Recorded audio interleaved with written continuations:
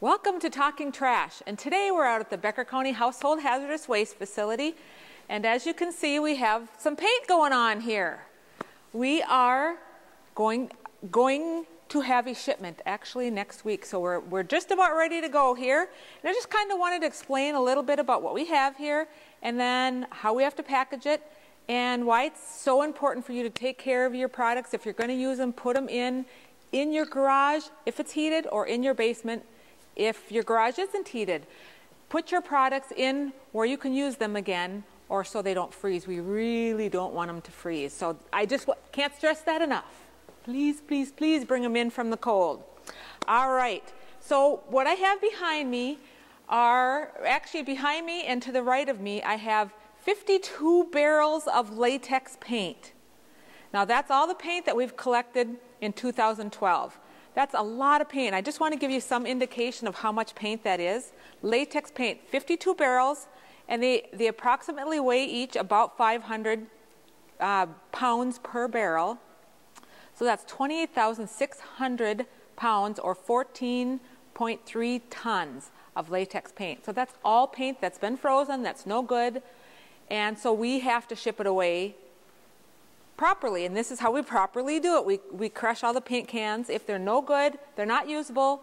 If they're usable, we put them out on the shelves. If they're not usable, we do this to them. We put them in 55-gallon barrels. And so what happens to this is these all get shipped off and sent down to Amazon, the company called Amazon. And they recycle the paint down in Minneapolis. They actually mix it with concrete as a concrete filler. People always ask, what happens to all this stuff? Latex paint is made into a concrete filler.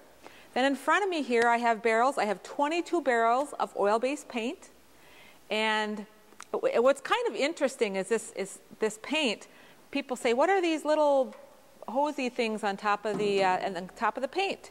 That is grounding wires. We have to ground all these paints because they're oil-based paint, which is flammable. So you have to ground those so that if there's any sparks, which there isn't here, but just in case, we have to ground them. This oil-based paint gets all reused in a fuel blend. They actually burn this as a fuel.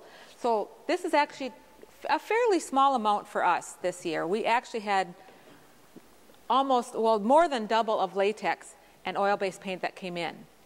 The oil-based paint, if you have it in your garage, that actually will not freeze. So if you have an oil-based paint, you can leave that out in the garage. That won't freeze because latex paint is water-based. That freezes.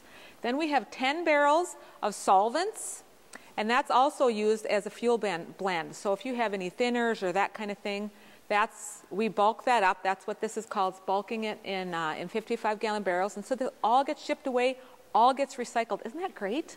Then we have fire extinguishers that we take, and those actually get recycled. We have someone that takes all the product out of the container, and then recycles the metal.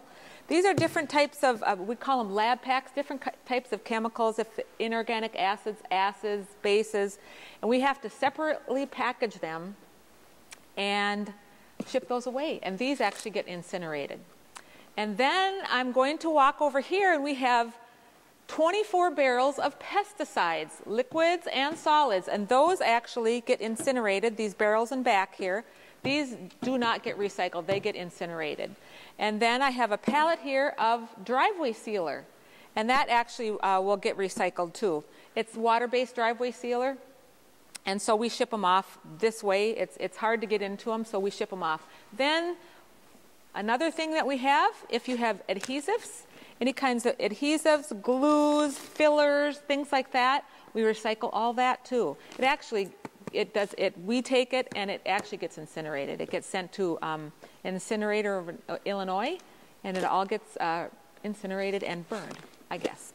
So, and this is called a lab pack also. It's just a 1-yard box. It's a different container. So please remember to not dispose of these kind of products in your garbage. Bring them out to the Household Hazardous Waste Facility. Have a great winter.